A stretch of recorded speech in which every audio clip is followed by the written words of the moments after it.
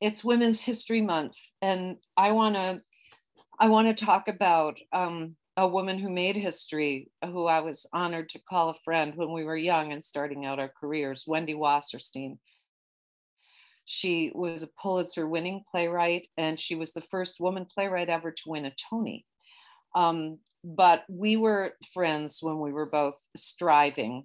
And I have some wonderful letters from her. This is one that I Xeroxed. The stationery is the Yale Club, 50 Vanderbilt Avenue, 44th Street, New York, New York.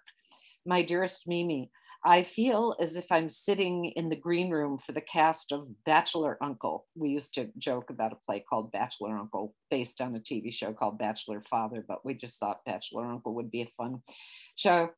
But she says, really, it's all men here for the cocktail hour, 3 or 4 scattered blonde women with tortoise barrettes at both sides of their hair. I'm still wearing a tortoise barrette in my hair. And shrimp earrings. Were those earrings named after Jean Shrimpton or the crustaceans and me? So I won't tarnish my reputation and look like a hard drinking woman writer. I am sitting alone at the desk in the corner, a sensitive young girl with a polite drink, writing to a dear friend. I met Wendy because she knew some men that I knew from Amherst graduates. I married one, my husband, and she had choreographed. Her mother had been a June Taylor dancer, so Wendy loved, her mother always wanted her to dance, and Wendy knew choreography. So she had choreographed Peter Pan at Amherst, and then she knew a lot of people in theater at Amherst, and so did I. And we met doing Jim Steinman's play, the rock musical of Das Rheingold, at the Mercer Arts Center in downtown Manhattan. Wendy was the choreographer, but I think she and I had met before then, maybe not. She and my friend David Rimmer had taken a playwriting class with Israel Horowitz at the time. And that was even before she then went to Yale Drama School, which is where she really met the crowd with whom she would go on to have a great career on and off Broadway. And we hit it off immediately.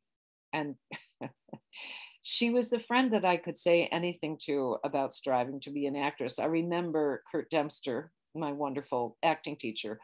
It was the exploration of our real feelings and our emotional memory and doing the word game. And I remember I said to Wendy, I don't know if I can do this. Sometimes I just feel like telling Kurt, my real feelings end here. She would always quote that back to me, my real feelings end here.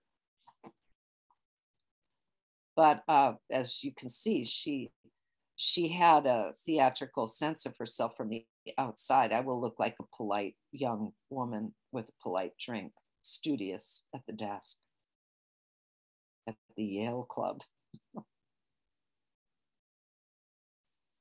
This is from Wendy in about probably 1983, March, it looks like.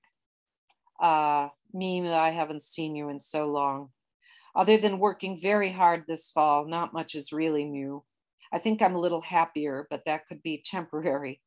The past year was pretty difficult professionally, not much work and a bit of a reputation. So I guess I thought I had to take things into my own hands and go back to why I started doing this to begin with. Imagine this is when people were calling her play and trying to make deals. And on the personal front, I seem to be past the previous obsessions, thank goodness, and I love my friends. I haven't really been involved with anyone in a while, and sometimes that worries me, and sometimes I think when it happens, it will happen. I would very much like to have a child, but I don't see it in the immediate future, but who knows? I know I would really miss not having one, because I do think the fundamental things do apply as time goes by, and the other things are important, but not as consistent. She and I used to make a joke about Debbie Boone was at that time out with You Light Up My Life. and Pat Boone was her dad. He was a good Christian man, and they were all so wonderful, the Boone sisters. So we used to say that we were Boone sisters because we didn't want to hurt anybody. She has a line in one of her shows, Uncommon Women, in which one of the characters says, it's debilitating seeing things from everybody's point of view. But she did, and I did.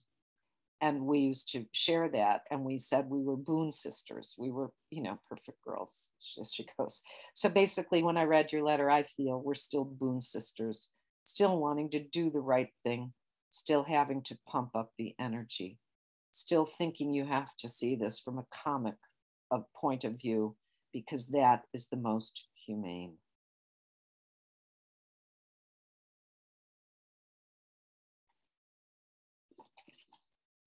There were a couple of letters. My dearest Mimala, I was so pleased to receive the latest edition, yes, of a letter I wrote.